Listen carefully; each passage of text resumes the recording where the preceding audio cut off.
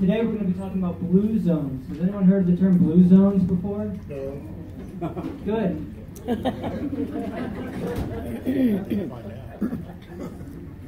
So what are blue zones? Blue zones are pockets of populations around the world where the citizens live to be 100 years or older. So there's 5 of them that have been documented, and we're going to take a trip today around the globe and explore some of the diets that these people follow and how we can incorporate that into our own diets as well. So some of you have probably heard of Okinawa, Japan. That's a small island south of Japan. That's one of the more famous ones. Or Sardinia, Italy.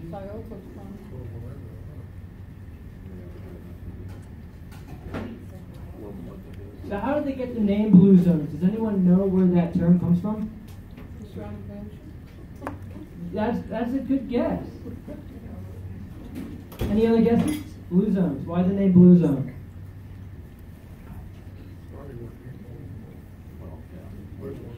It's based off of demographic maps. So when you look at maps of disease risk, just ones of the United States, the darker the color, the higher the incidence of heart disease. So you see it's concentrated here in the south. Right? You guys see this blue area right here? You know what town that is? What city that is right there? Colorado. Denver. Denver's got the lowest BMI of any city in the entire country. So that's how they got the term blue zones. And so when you map this out across the world, you get these pockets of areas. So let's talk a little bit about the itinerary today. We're going to take a field trip around the world. You guys are going to decide where we go in the order in which we travel. I'd like to go to Disneyland. Well, then we're going to come back to the U.S. and go somewhere very close to Disneyland and check out that dietary pattern as well. Then we're going to look at the current U.S. dietary patterns and the recommendations that we have here today by the U.S. government. And then we're going to apply some of that knowledge that we've learned today to our holiday season and then also long-term as well. So really quickly, the objectives, there's 3 of them. At the end of this presentation, hopefully, we can all name 3 commonalities, 3 similarities between the blue zones. What brings them all together? Why do they have such low risk of heart disease? Identifying 3 areas of the U.S. diet that will increase our risk for heart disease. And describe 5 ways that maybe you individually can improve your diet long-term to reduce your risk for heart disease.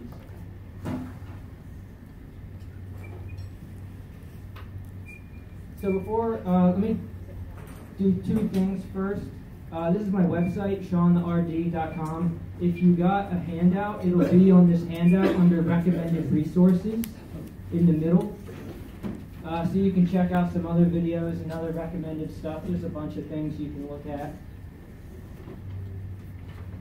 Also on the recommended resources, there's the Blue Zone page. So this isn't just my presentation. This is a book. Thank you, Karen. This is a book that you can actually get from the library. Apparently you can get it for free. From the Ford Foundation. So this is... we're going to be condensing this 300-page book into a 30-minute long presentation. And this is their website, and there's also recipes. So a lot of those recommended resources are recipe pages.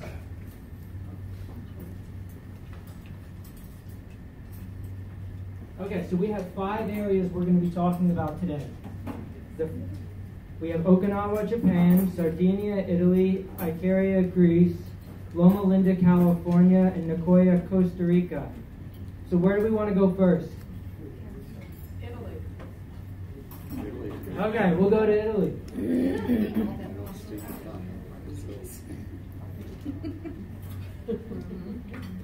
You ready? Yeah. You ready for takeoff? Yep. Yeah. You got it. Here we go.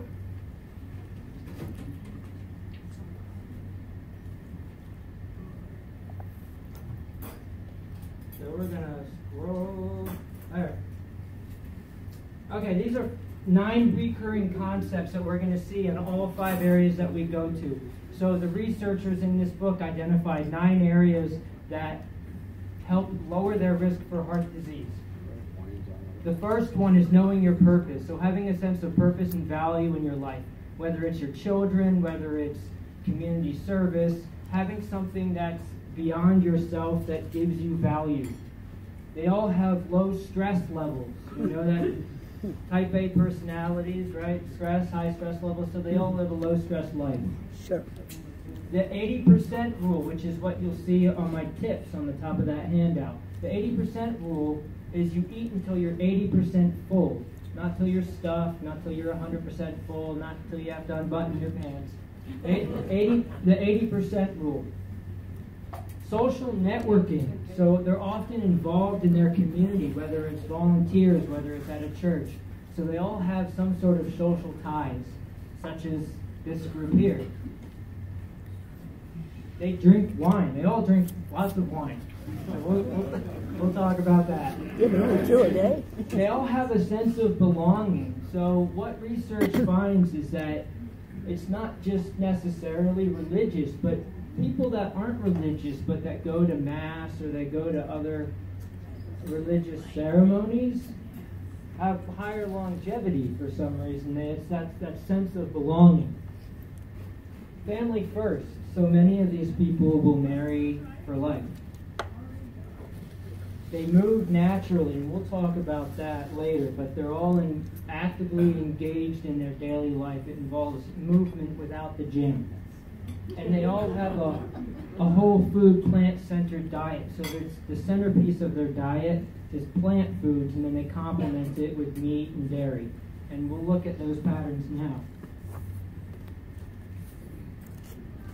So first, we're going to... Who's got that bone? All right, so here we are. We're in Sardinia, Italy, okay? Let me paint a picture for you. It's an island. It's a very mountainous, very rugged island. And so when the people there's activity that they do every single day, and it involves them going up and down and up and down. So part of their life, just going to the store, going to a friend's house, involves a lot of rigorous activity. Their diet is actually, it's pretty simple. It's one of the most simplest diets of all 5 places we'll see today. It focuses on whole grains.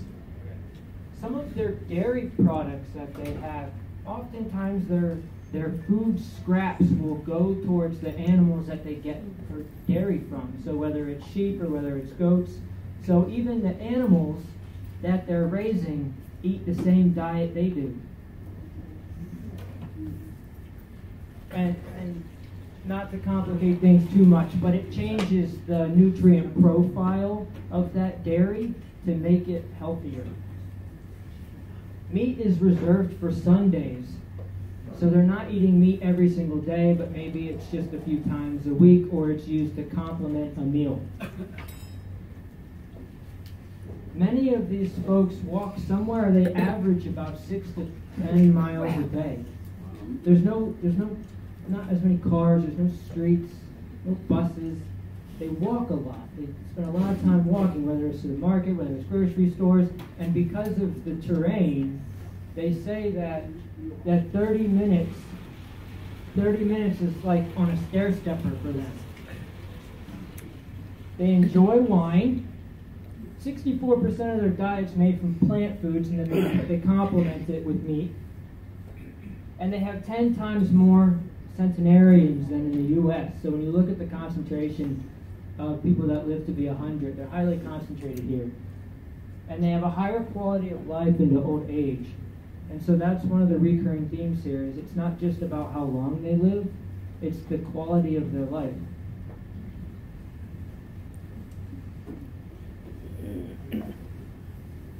So where are we going to next? Oh wait, I forgot something. I have photos for you. Here's some pictures of their diet. So here they have this type of cheese that they make from that milk I was talking about. This is the wine. They grow these grapes, and because of the sun exposure in Sardinia, the grapes have a higher antioxidant content, 4 times that of the red wine here in the U.S. So it's that red wine, the high antioxidant content, that they think contributes to their lifespan.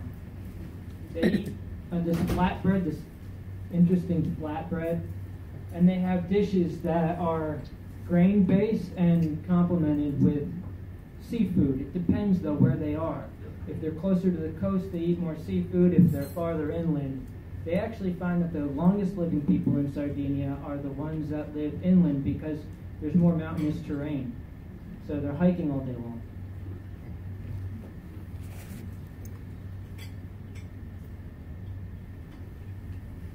Okay, so we've been to Italy. Where are we going to go next? We can go to California, we can go to Costa Rica, we can go to Greece, or we can go to Japan. Greece. Greece? Okay. You know, there's similarities between Greece and Sardinia, where we just went to. They're both isolated islands in the Mediterranean, but we'll find that they actually follow very different meal patterns. And that's very interesting because one of the frequent questions I get here at the hospital is, what's a Mediterranean diet? And what you'll find, though, is that there's over 20 countries that border the Mediterranean, and they all follow slightly different dietary patterns. Some are high in wine, some are low in wine, some consume more olive oil, some don't. But you'll notice between these two countries, they have similar longevity and similar low risks of heart disease. This is the island where people forget to die. That's what they call it. Yeah, they forget. It's going to be overrun like Japan pretty quick. So this is what most people would consider a Mediterranean diet. It's high in vegetables, greens, fruits, beans, and then complemented with meat and fish and olive oil. So it's what most people would consider a Mediterranean diet. What we find is that the fruits and vegetables constitute at least 60% of their diet. So they use that as the centerpiece. Just like we'll see in Japan, there's a lot of herbs, teas that are consumed. So there's a high antioxidant content in things like rosemary and sage, oregano. These are very high in antioxidants, more so than almost any other food out there.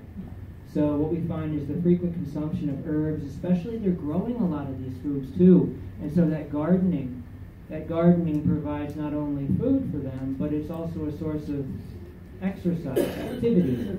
And because they don't have to think about it, it's more entertaining for them. They have oils instead of butter, so they focus on things like olive oil, and most of the time it's consumed at room temperature. It's not high heated. They're not frying their food. It's consumed cold with their bread or as an additive to the top of their meal. They average about 3.5 tablespoons per day. So it's not an overconsumption. 3.5 tablespoons is a little high, but they make it work. One of my favorite things about Greece is they like to nap. Who here likes to take naps? So what we find, if you're an occasional napper, I don't know what the definition is of an occasional napper. Occasional nappers have a 12% reduced risk of heart disease. And if you're a daily napper, like these people, you have a 35% risk of dying from a heart attack. They have family and friends as a priority. And one of the interesting things is they don't wear a watch. They don't have the sense of urgency that we do. And so that lowers their stress level as well. They have rugged terrain just like we saw in Sardinia. So that exercise is part of their natural life. It's not something that they have to think about. 1 in 3 live till at least 90 years old. 1 in 3 people, if you go there, 1 in 3 people is 90 years old. Very low rates of dementia. They have lower rates of cancer and 50% less rate of heart disease. So what we find here, and this is similar to the research today, is that a diet that's good for your heart is also good for your brain. It's good for other organs as well, your kidneys. And so there's not one diet for different diseases. A heart-healthy diet's good for a bunch of different chronic ailments.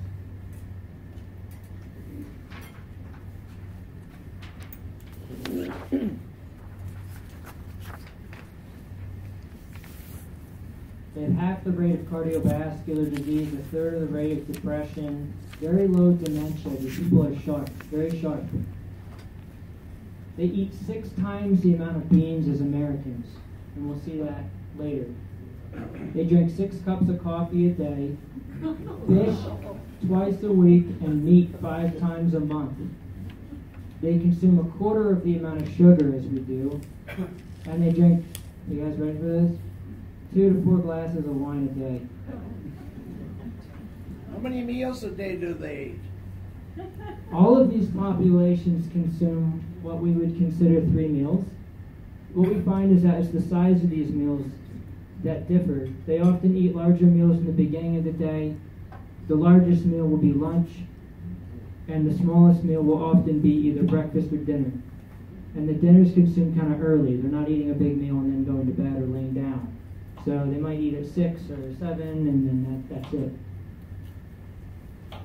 You'll see these bean dishes. Here they have a type of salad that they make, a Greek salad. A lot of beans. They have some olive oil, some fruit. So it's what you would traditionally think of as a Mediterranean diet. If you open up most Mediterranean diet cookbooks, you'll see foods similar to this.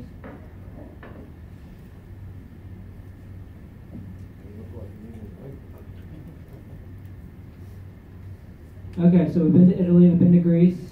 We need to either go to Japan, California, or Costa Rica. Japan. Costa Rica. Japan? I love how everyone's on the same page with this. You know, how hard it would be to plan a vacation with 50 people. We said Japan, right? Here we go.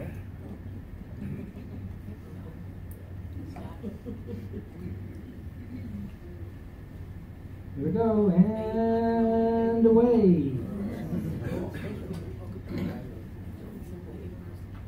There it is. Can you guys see that? Okinawa. There's Godzilla right there.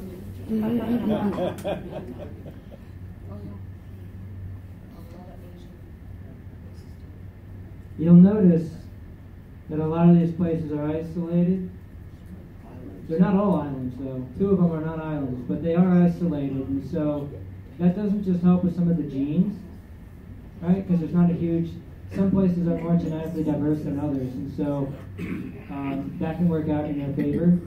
But what we find is that because they don't have such an influence from the outside world, their diets have carried through for the good first half of the 20th century. It's the latter half of the 20th century that became quite a problem. They call them the land of the immortals. This is, I believe, this is one of the second most famous blue zones, isolated. The majority of the calories come from sweet potatoes, so they actually have 67% of their diet is sweet potatoes. And the reason for this is, you say, well, why aren't they having rice? Well, on the island, the weather is very bad, and so what they find is that rice is very difficult to grow in Okinawa, but the sweet potatoes are much hardier, so it provides a good source of calories as well as vitamin A, beta carotene, all these different vitamins and minerals. So it's very, very rich for them. They have a diet that's high in tea, which is high in antioxidants. They have mugwort. Apparently that's something they consumed in Harry Potter. Mugwort. What the hell's a mugwort? Turmeric and ginger. They also have soy. Consumed in its fermented form. You guys probably know of it as tofu.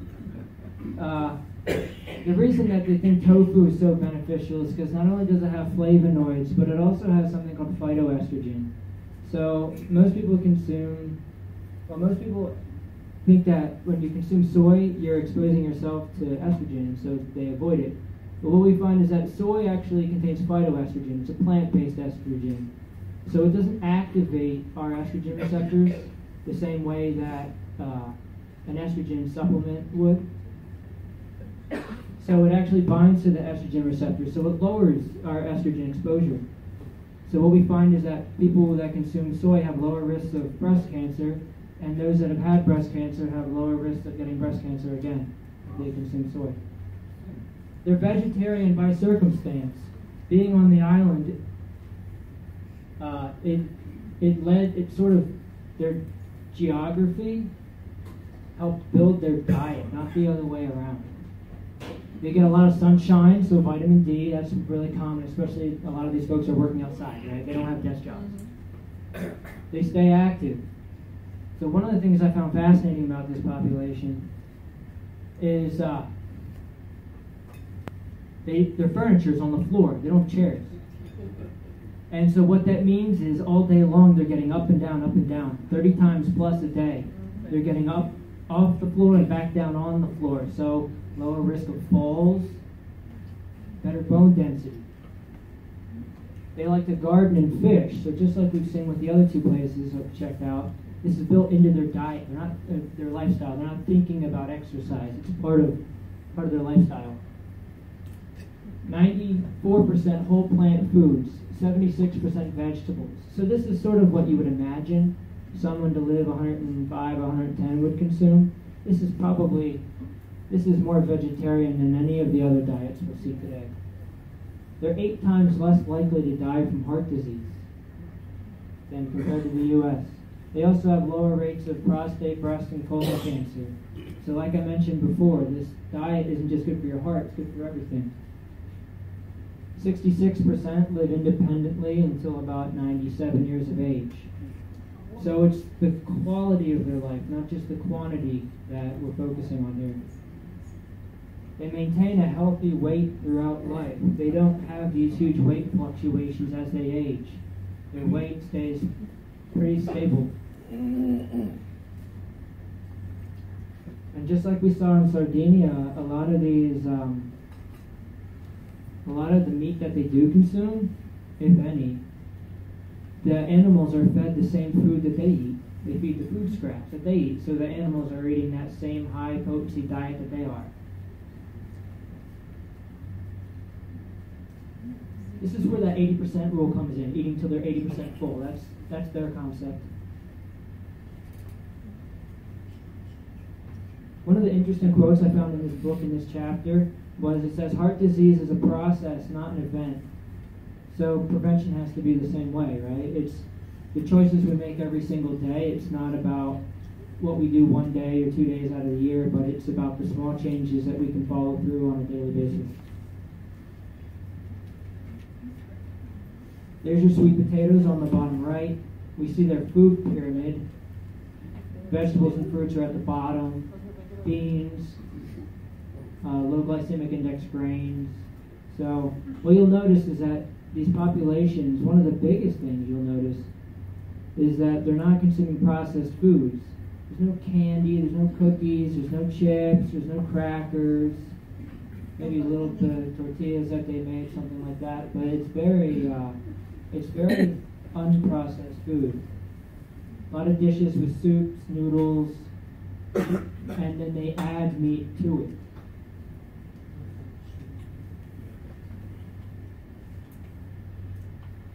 How are you guys doing so far?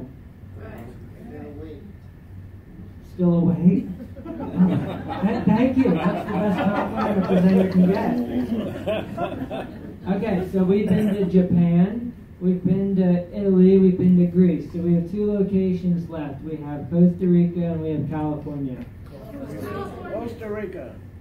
Okay, that was like a 50-50 split. Okay, how about this? Raise your hand if you want to go to Costa Rica. I guess like 25%. Okay, raise your hand if you want to go to California. Oh, come on. Okay, we'll go to Costa Rica first, and then the nice thing about Loma Linda is it'll bring us back home.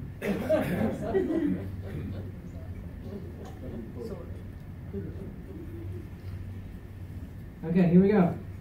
We're going to go all the way across the world.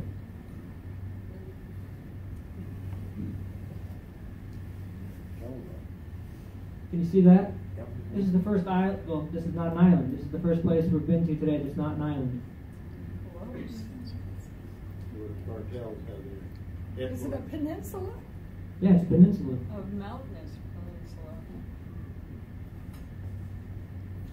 The yummy potatoes. There we go. This is one of the most fascinating for me because their diet is actually it's such a drastic difference compared to Okinawa. They consume what we call the 3 sisters. Have you heard of that term before? Not the mountains, but the food. corn, beans, and squash. That makes the majority of the food that they consume. And so there's an agricultural benefit to growing all three at the same time. But nutritionally, it's a pretty complete meal right there. They eat a light dinner, they get up with the sun, and they go to bed with the sun. Unlike Greece, with Greece they sleep in. They sleep in, they stay up late. They chat with friends. Here, there's a lot of work that has to be done, so they follow the patterns of the sun. They get a lot of vitamin D from the sun. Over half their diet is whole plant foods, which is similar to what we see. They do consume a fair bit of dairy. But remember, a lot of the dairy that we've been seeing today is from free-range animals, and so it changes the nutrient profile of it. They have colorful fruits, often which they grow themselves, and they eat fewer calories. So, very interesting, all 5 of the populations that we'll see today consume an average of 1,800 to 1,900 calories a day. So this isn't a low-calorie diet. It's not a high-calorie diet. It's an adequate calorie diet. And like we saw with Okinawa, it's not just the calories, it's the nutrient density. And so even though these people consume 3 to 4 times the bulk of the food we do in the U.S., it's the same calories, for the size is much bigger. And so they get full quicker with fewer calories. So this isn't a starvation diet. They're consuming adequate calories, but they're full. They're very full because the vegetables and the fruits and the whole grains, the beans and the water content from these foods, they get filled up on the water content and the fiber.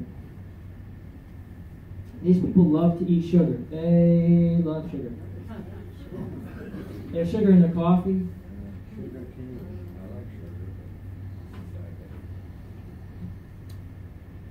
So just some quick facts from the book. They eat meat about 1 to 2 times a week. 60-year-olds have twice the chance to get to 90 compared to the U.S. So if you're 60 years old here in Nicoya, Costa Rica, you're twice as likely to reach 90. And at birth, you're 4 times more likely to reach 90.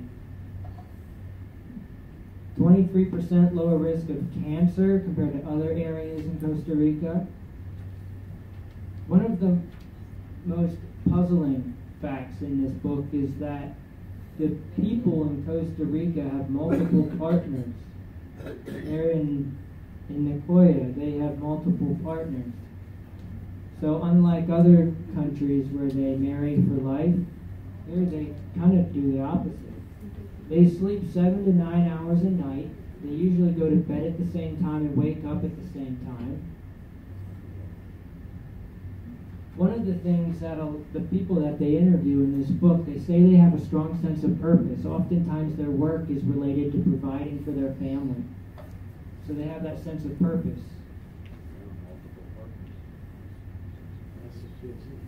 Interestingly, their water, they have very hard water. They estimate that they get about 1 gram of calcium per day per 6 liters of water consumed. So 1.5 gallons of water will consume they'll consume 1 gram of calcium, which is about as much as we need, about 1,200 milligrams per day. So just from the water alone.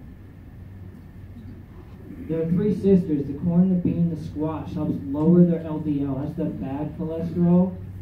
You guys all had your cholesterol checked. Your LDL is the bad cholesterol. So the corns, beans, and squash help lower their LDL and raise their HDL, their good cholesterol. Who here has for the men in this room, who here has a daughter? Daughters? Men with daughters? Apparently there is men with daughters. I have 2 daughters. So what they find is that for every daughter that a man has, their life expectancy increases by about 75 weeks. Yeah, well, that's over a year and a half.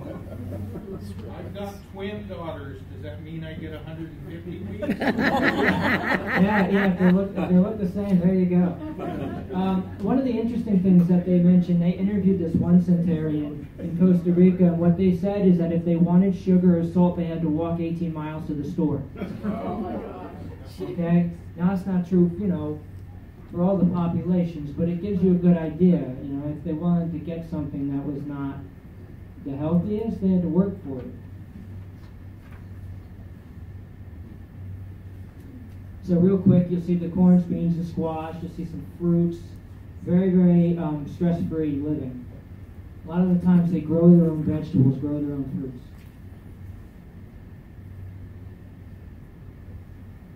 Okay, we're going to go to Loma Linda, California, and then we're going to take a quick break. Does that sound good? Is that okay? You guys doing okay?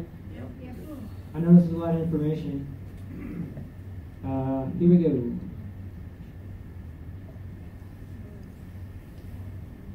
Any Californians here? Like people that lived in California, Southern California? Born and raised. Oh, there you go. Sunshine of the state. Born in LA, raised in Whittier. Oh, come on. Here we go. You guys ready for takeoff? Yeah. All right. Make sure your seats back and tray tables upright.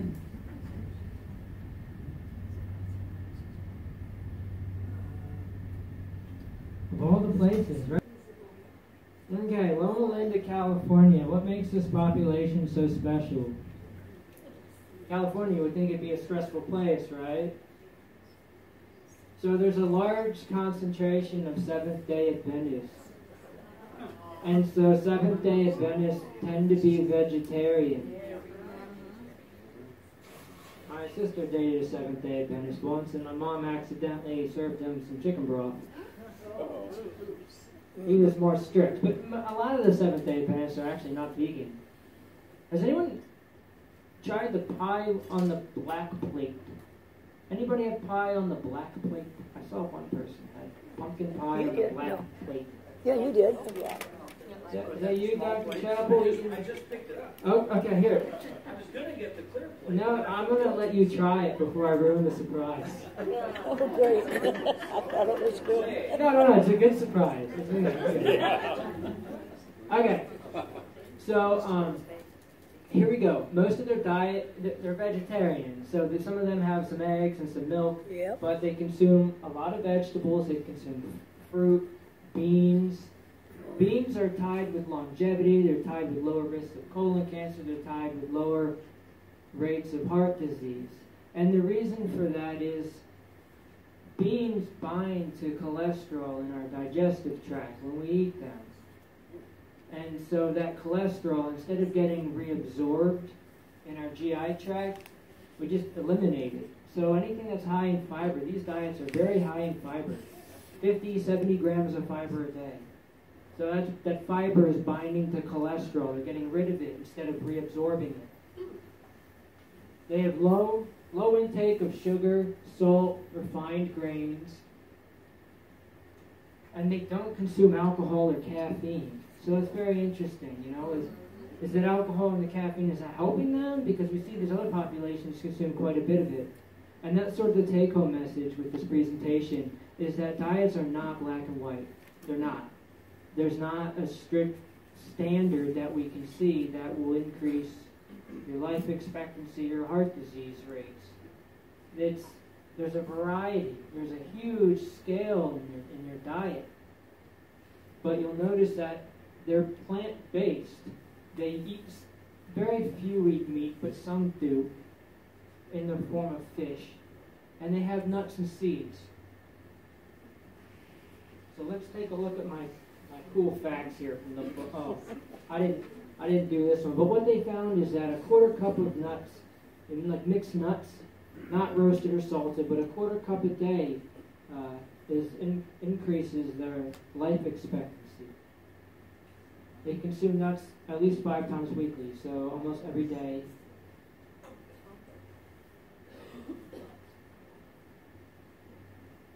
So this is just some random pictures. So, you know, it's vegetarian diet, right? It's nothing particular about it.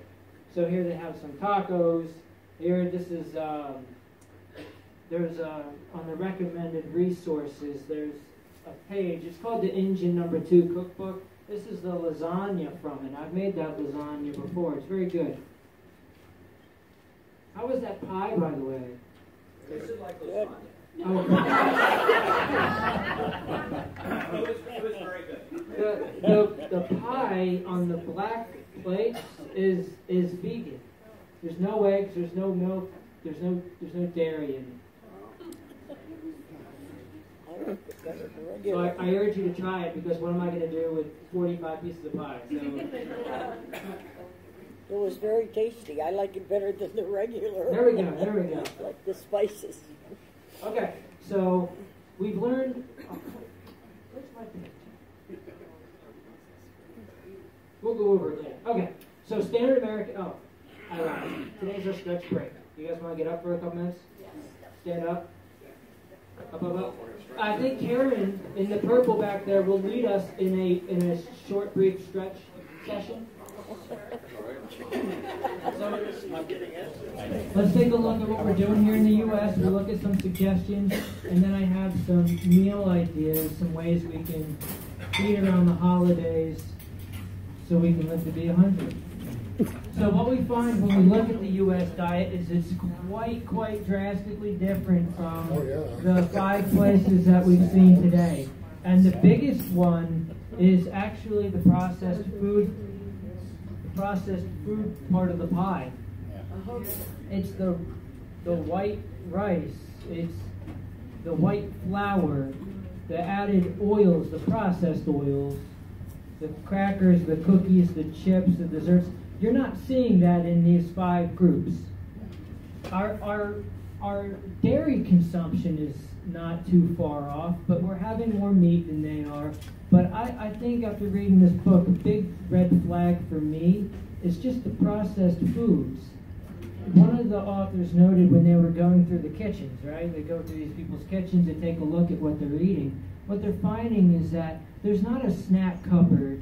If they want a meal, they have to cook it, you know? So there's not a lot of quick, let me grab and go kind of things. And unfortunately, our fruit, vegetables, I lumped them all together because it's such a small piece of the pie. Fruits, vegetables, nuts and seeds, and beans are 12% of our diet.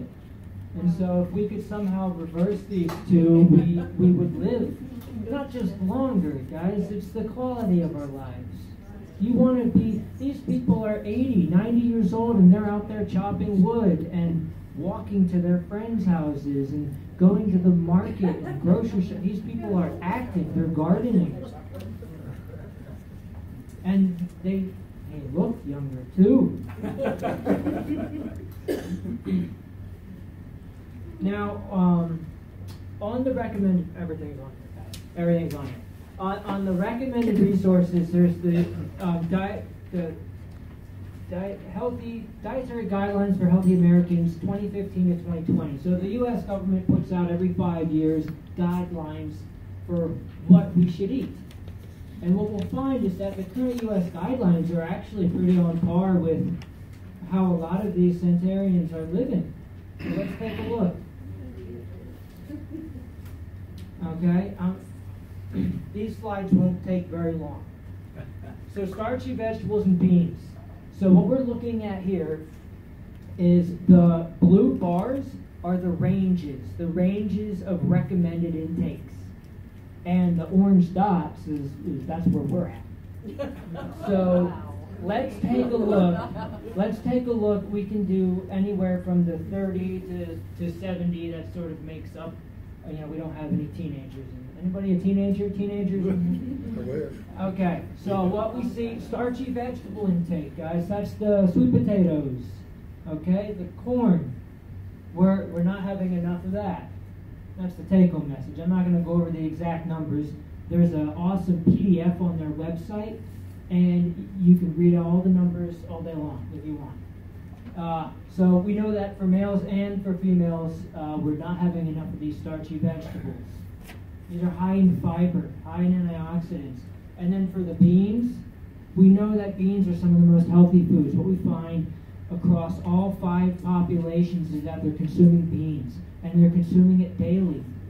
So the current recommendation is about 1 cup a day.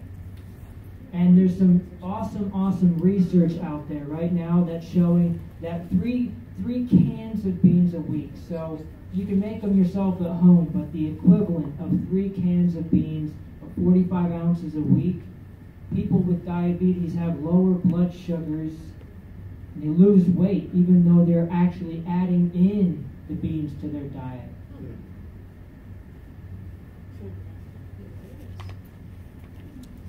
Fruits and vegetable intake. Well, this was a no-brainer, right? We're simply not taking in enough fruits and vegetables. I met with an open heart patient once, and I was telling her, I was suggesting for breakfast maybe an orange Give and me a a banana. copy of that. And she said, well, I can't have Okay. 2 pieces of fruit at one meal. So she tried to bargain with me and say, well, is it okay if I have half of an orange? And so this is one of the areas that you'll actually notice that the I can't hold out my left hand. The fruit intake is generally pretty low, except for Costa Rica and a little bit with Loma Linda. The fruit consumption is pretty low in these places because they're islands, they're isolated, and a lot of them don't have tropical weather that facilitates fruit growth. So a lot of them are making up their consumption with vegetables. And I'll tell people, some people, I don't like greens, I don't like vegetables, then eat more fruit.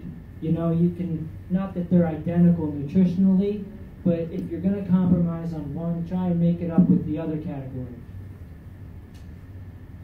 We'll talk about the recommendations here in a minute. I just want you to get a picture of where we're at now. Whole grain and sugar consumption. So this is a very stunning slide, actually. What we see, this is where we're at. This is one of the graphs we're actually above. This is where what is this? This is refined grains. So this slide is interesting because it I think it combines whole grains and the refined grains. But anyway, these orange dots are the refined grain consumption. So that's all the white flour that we're seeing. So when I flip over a label or I'm looking at a product at the grocery store, I always look for the word whole, W-H-O-L-E. So if I pick something up and it says wheat flour, something like that, or made from whole grains, you want to make sure the first ingredient is whole. A good example of that is shredded wheat, Cheerios, and oatmeal. And I'm not saying they're all equivalent, but what you'll notice when you pick them up, they all say whole. And then, of course, the sugar content is through the roof, right? And ironically, these two things are often packaged together. When you pick up a food at the grocery store, say you pick up my favorite, okay, Oreos, you'll see refined flours, added oils, and the sugar all in the same package. And so when you change your diet, oftentimes when you make substitutions, it'll affect all three of them. Protein foods, we're doing just fine with the protein foods. We're actually pretty on par. The dairy, we're a little low in, but in the 5 groups that we looked at today, their dairy consumption varies. So I'm not too concerned about that data. Although drinking a quart, or I've talked with patients that have consumed 4, 5, 6 glasses of milk a day, right? So there's a limit there. And they're not adding chocolate syrup to their milk either. Okay, so I'm not going to go over this slide in detail. You are, it's all right here. It'll say Dietary Guidelines for Healthy Americans right at the bottom. That will bring you to a PDF that has these slides. So I'm not going to go over all the recommendations, but I want you to know that they're all here for you. So our vegetable intake, 2.5 cups or cup equivalents a day, 2 cups of fruit. Here we have 6 ounces of grains, some dairy, our protein foods, and our oils. So some of you might say, what's a cup, or what's a cup equivalent, or what's an ounce? That's where this slide on the left, that photo will tell you what constitutes an ounce. For grains, for example, half a cup of oatmeal or 1 slice of whole wheat bread would be considered an ounce equivalent. So this slide here on the left, this photo, will tell you how to interpret this slide on the right. And by the way, this presentation I'm filming, so I'll put 2 versions of this presentation up on my website, SeanTheRD.com. If you go to Educate Yourself How-To videos, I'll put the physical presentation as well as a PowerPoint presentation as well if you want to check out these slides later.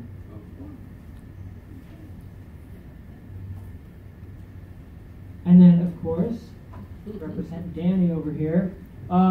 Physical activity guidelines. Remember, these folks, they're not going to the gym. The world's longest living people, they don't pump iron, they don't run marathons, and they don't join the gym. Instead, they live in environments that constantly nudge them into moving without thinking about it.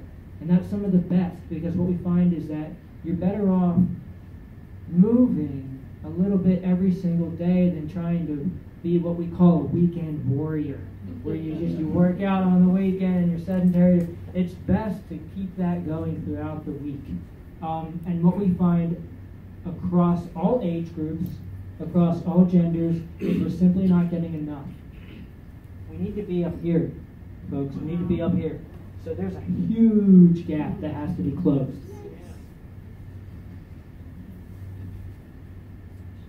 So what does that look like? What are the current recommendations, right? And I know, Dan, you can talk on this much better than I can. But 150 minutes of moderate aerobic activity weekly. This slide here constitutes aerobic activity. So gardening, dancing, brisk walking, housework, traditional hunting and gathering. Let me grab my bow and arrow, I guess. General building tasks, okay? So a lot of what these centenarians are doing would all constitute this. Or you can do 75 minutes of vigorous aerobic activity, running, fast cycling, aerobics, fast swimming. So a lot of different choices here. You can spread it out throughout the day. Some people say, I don't have an hour to work out. You can do 3 20-minute sessions. And then strength training. This is one of the big reasons about osteoporosis, right? A lot of times we're scared to get osteoporosis. It's very common. It's not just the calcium consumption. It's not just the vitamin D from the sun. It's the weight-bearing exercises. So in the U.S., we have high rates of osteoporosis, yet we have some of the highest intakes of calcium per capita of anywhere in the world. I think we're number 2. So why is it that a population that consumes so much calcium has such a high risk of osteoporosis? Well, yeah, because we're not telling that our body what to do with that calcium. Weight-bearing exercise. Yeah. So this constitutes, it says, do strength training exercises for all major muscle groups. Do at least a single set of each exercise, heavy enough to tire your muscles after 12 to 15 repetitions. So I'll let Danny field those questions, but that's the current recommendations that I was able to find by the Department of Human and Health Services.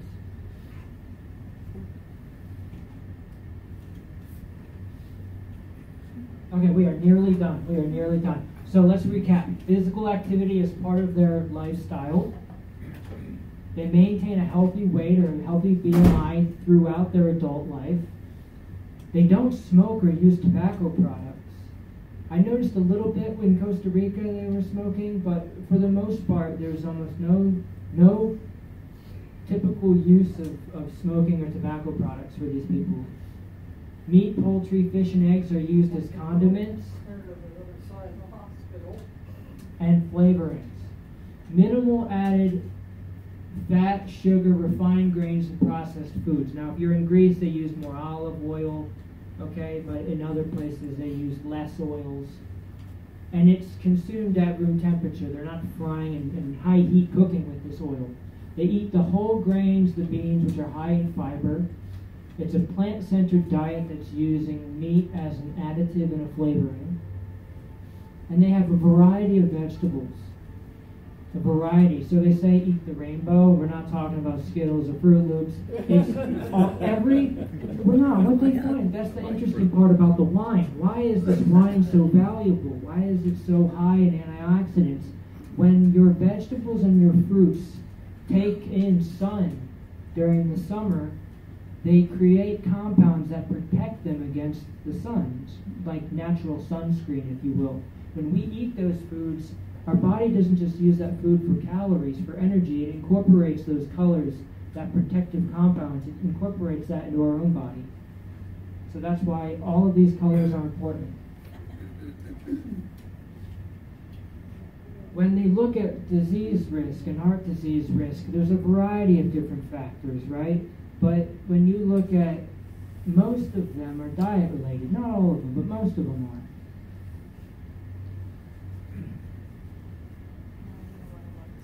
are. Okay, so real quick, 2 more minutes and then I'll be all done.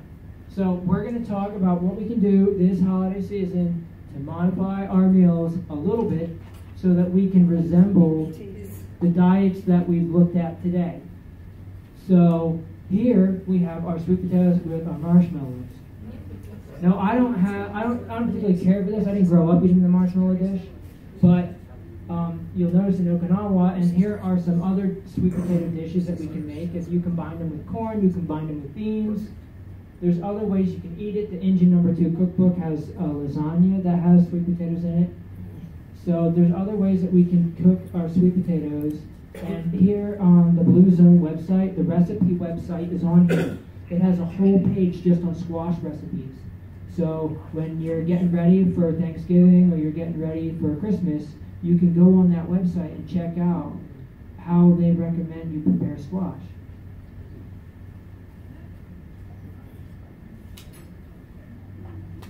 So one of the recipes that we had back there today was the Waldorf salad. Here's the salad.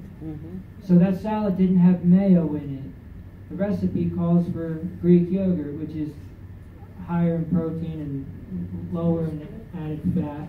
So we're going from, I guess they call this ambrosia. I mean, it hardly resembles the fruits that are in it. But you'll notice here that we're light on the dressing. We've got some celery, we've got some walnuts in it, right? So that half a cup of mixed nuts per day. And we've got some fruits and other things in there. So when you look at the diets of these people, you can identify the food on their plate. This is another often recommendation that we provide patients. Okay? So instead of having vegetables with your pasta, you have pasta with your vegetables. So here we're going light on the sauce, or they go with pesto sauce or red sauce. So moving away from the cream-based sauces. You ever go to olive oil? You ever go to Olive Garden? The sauce is more calories than the pasta. And so here we're adding a ton of vegetables, highlighting the vegetables. Now at the bottom of this, I have my version of Alfredo sauce. It uses soaked cashews, some garlic. You can put a dash of olive oil in there if you want, a little bit of plain almond milk, and it has some nutritional yeast in there. And I've actually prepared that and served that at Cardiac Rehab once, and it's actually pretty good. So I highly recommend you try out that recipe.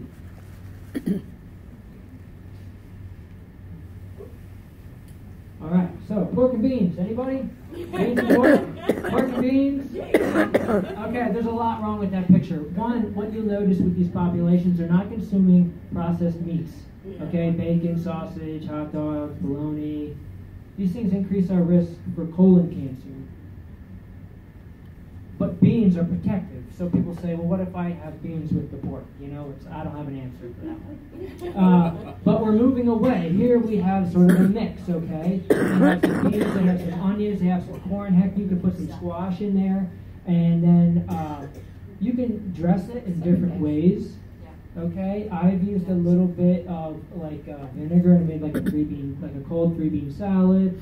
Or I recently had tabbouleh, which is a little bit different from this dish. But we're having beans, but not with the added brown sugar and the processed meat. It's like, which way are we going here, guys?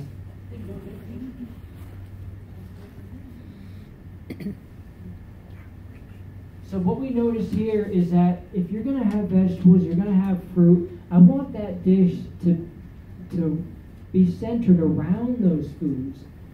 These diets in Greece and Italy, their diets are centered around vegetables.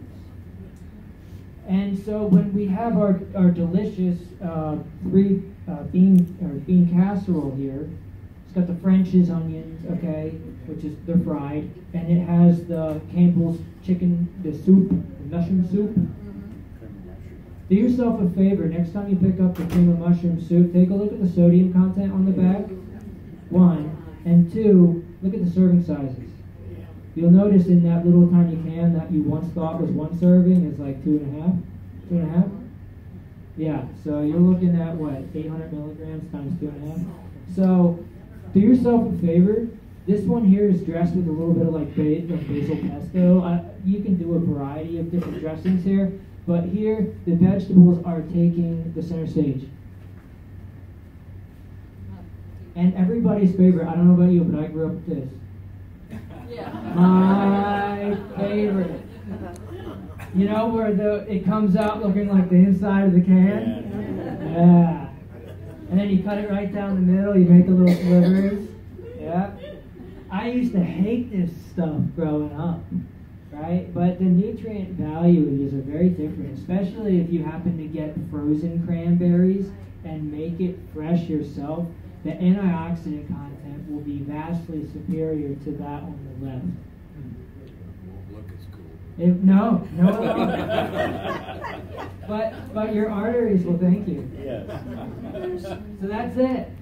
All right.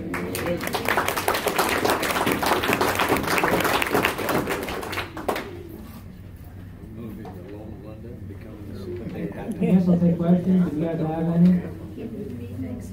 Yeah, we have to move to Greece.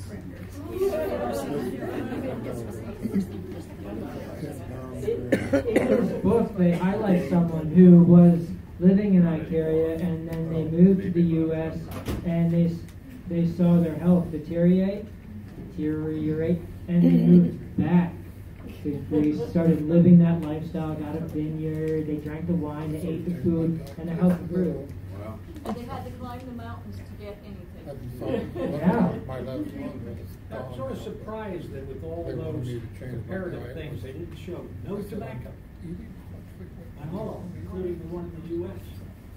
Oh yeah. No, Loma Linda, they're the strictest in terms of This is the the only caffeine, the alcohol, and the cigarette consumption. What is the effect of tobacco on heart disease? That's a great question. Yeah. So, in your arteries, you have something called the endothelial lining. It's the inside lining of your arteries. And what happens when we smoke, when we breathe in secondhand smoke, when I'm riding my bicycle and the big truck drives by, okay, when we get exposed to different toxins in our food, pesticides, those actually start to damage that endothelial lining. Kind of like you get a little nick in your skin. And so what happens in the process of repairing that, your body uses cholesterol to form a scab, and when that scab builds up over time, you get that plaque deposition, that atherosclerosis that you're referring to. It damages the lining of the How arteries. well does it reverse when you quit smoking? Well, it's not just the smoking, right? So you can stop doing the bad stuff. You also have to start doing the good stuff too, because your body needs the good stuff to do the repair. So it's a combination of both. It's highly individual, and I don't have any data on that. There is data for how your lung tissue repairs after quitting smoking. I don't know too much about that damage to the endothelial lining. Good question. Do you ever go into the schools? I have, yeah. I've been at South Eugene High. I did 2 different high schools in Northern California. I also did an elementary school in LA where I actually got a grant and built a vegetable garden and taught the kids about how to grow vegetables and they're eating it. So I have gone into the schools, yes, absolutely.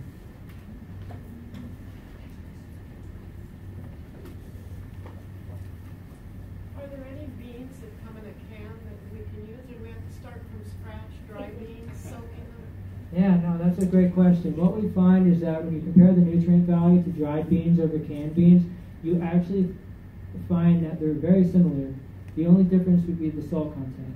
So I make sure that I get the no salt added. It'll say no salt added right on the front, but of course you never want to trust anything on the front of the label. So I always flip it around and I just make sure that, you know, it'll be 10 milligrams, 20 milligrams, 30 milligrams, very low. You can rinse it at home if you want.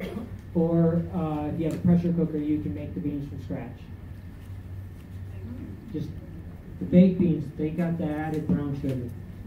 And if you're going to make baked beans, get the beans and add the sugar yourself rather than someone else add it. This is about you being in control of your food. So if you're going to add salt, sugar, fat, oil, I want you to do it at home. I don't want someone else to do it. What about the Sun Belt? These all seem to be similar latitudes on the globe. Yeah, that's There's nothing north that far south. yeah, no, that's it, definitely the high exposure to the sun, the vitamin D. Yeah, I don't know. I mean, it does allow them a lifestyle where they can be outside, but that's not to say that the weather is always nice enough to be outside. Because in Okinawa, they do get a lot of tropical storms, and they noticed in Greece you can get pretty cold, especially the higher elevation. So that's also important. The higher the elevation, the colder and the stormier it's going to get. But yeah, it is an interesting point. When you're out of surgery, they say increase your protein, and I assumed it meant increase meat-based protein. So what would be your take on that? Yeah, so certainly there's a healing process that has to happen after surgery, right? Especially open heart surgery, you're going to have a deep wound there that needs to heal. And so if you're eating adequate calories from whole food sources, not the processed stuff that we looked at in the standard, whole food sources, it's nearly impossible to become protein deficient. Now, if you want to have an extra snack or an extra serving of beans or peanut butter or something like that, or even a slice of whole grain bread like Dave's Killer Bread will have 4 to 5 grams of protein in it. So what we find is that actually that vegetarians, such as the Loma Linda population, consume more protein per capita than the average American consuming meat. And we do know that protein from plant sources rather than animal sources is less inflammatory and it's easier on the kidneys to digest. Now, did you have a question, Megan? Yes. What is the nutritional difference between black beans and like pinto beans or some of the more common beans? Okay, yeah, so the question is, what bean is the best? And if you go to nutritionfacts.org, which is a recommended resource, that you type in beans at the search box in the top, it'll actually, they pit them head to head. I think they said kidney beans, but all things considered, green beans not having the same benefit that we see with our dried beans. For the most part, most of the beans are pretty similar, but I think red beans won out on that one.